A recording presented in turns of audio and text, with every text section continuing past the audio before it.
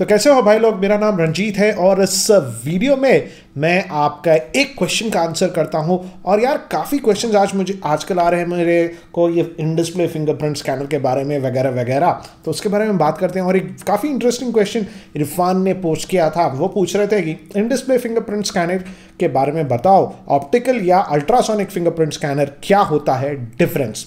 तो भाई ये जो इन डिस्प्ले फिंगरप्रिंट स्कैनर है अभी काफ़ी पॉपुलर हो गया क्योंकि ये OnePlus 60 में अभी आता है।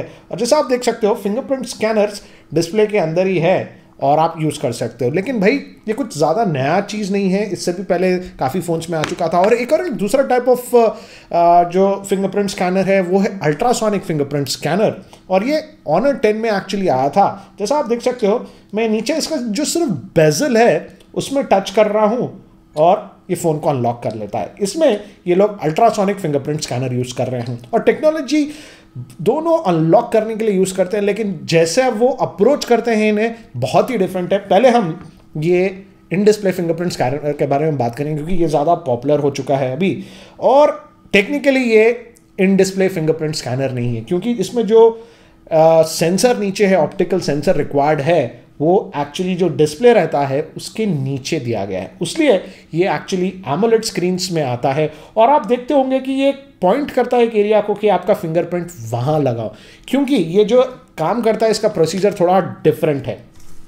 जो इस नीचे ऑप्टिकल जो फिंगरप्रिंट स्कैनर है डिस्प्ले के नीचे है, लेकिन इसे स्कैन करने के लिए जब आपका फिंगरप्रिंट ऐसे लगाते हो यार तो उसे लाइट चाहिए। इसलिए यहाँ जब आप टच करोगे वो एरिया ग्लो होता है और उसके हिसाब से फिर वो ऑप्टिकल स्कैनर, क्योंकि अब ये ग्लो हो रहा है, आपका फिंगरप्रिंट के ऊपर लाइट डाल रहा है और ये स्कैन कर रहा है, तो एसेंशियली वो वैसा चलता है। इसलिए ये अगर आप ये इन डिस्प्ले में यहाँ टच करोगे यहाँ नहीं चलेगा। ऑप्टिकल स्कैनर जो है ये एरिया में ही दिया गया है और इसलिए ये लोग ये पॉइंट आउट करते हैं कि भाई यहाँ आप आपका फिंगरप्रिंट लगाओ।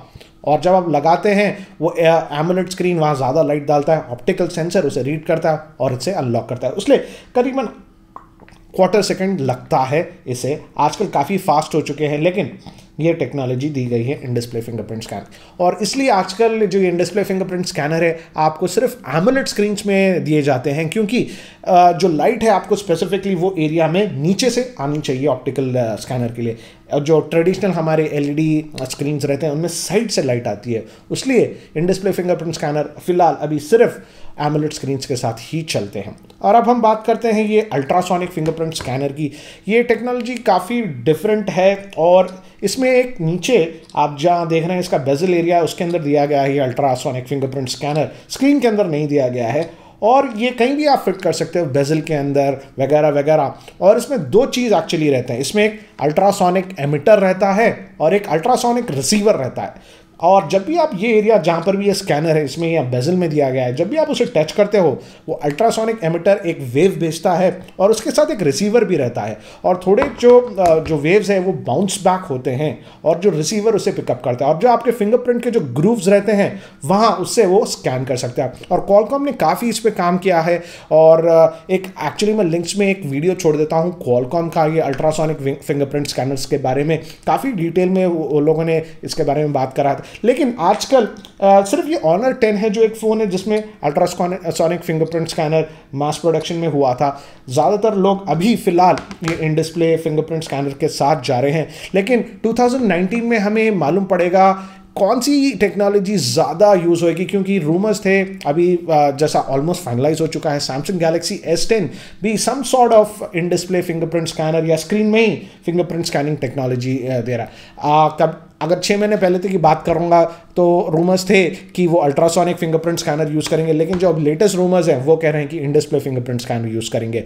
तो भाई ये है बेसिक डिफरेंस, दोनों अनलॉकिंग के लिए यूज़ किए जाते हैं, लेकिन जैसा कि उनका जो एप्लीकेशन है काफ़ी डिफरेंट है। In display fingerprint scanner because वो स्क्रीन के नीचे एक्चुअली रहता है, कहीं भी एक्चुअली स्क्रीन में दिया गया है। अल्ट्रासोनिक फिंगरप्रिंट स्कैनर भी टेक्निकली स्क्रीन में रह सकते हैं, लेकिन आज तक मैंने कोई डिवाइस कमर्शियली नहीं देखा जिसमें वो एक्चुअली स्क्रीन के अंदर दिए गए हैं, जनरली बेजल्स में ही रहते हैं। तो भाई लोग ये था मेजर डिफरेंस ये अल्ट्रासोनिक फिंगरप्रिंट स्कैनर और इन डिस्प्ले फिंगरप्रिंट स्कैनर्स के बारे में। तो आप लोग क्या प्रेफर करोगे और क्या आप सोचते हो ज़्यादा पॉपुलर होएगा, इन डिस्प्ले फिंगरप्रिंट स्कैनर या अल्ट्रासोनिक फिंगरप्रिंट स्कैनर? वैसे 2019 में मेरे हिसाब से काफ़ी फ़ोन्स ये नई टेक्नोलॉजी यूज़ करेंगे और फिजिकल फिंगरप्रिंट स्कैनर जैसे ये OnePlus T में रिमूव किया गया है वो हो जाएगा। तो भाई ये था वीडियो का टॉपिक। एक क्वेश्चन पिकअप करूंगा और पूरा वीडियो जो है डेडिकेटेड वीडियो उसके बारे में बताऊंगा। जो मेरा पिछले वीडियो था वो 5G के बारे में था, 5G का स्टेटस, 5G फोन्स के बारे में और 5G इंडिया में कब आएगा, और दूसरे वीडियोस भी मैं हर हफ्ते 2-3 क्वेश्चन ऐसे लेता हूं और बना देता हूं। तो भाई अगर आपने अभी तक ये चैनल को सब्सक्राइब नहीं किया, ये मेरा हिंदी का चैनल है भाई, सब्सक्राइब कर लो। अभी के लिए तो बस इतना ही, अलविदा, फिर मिलेंगे।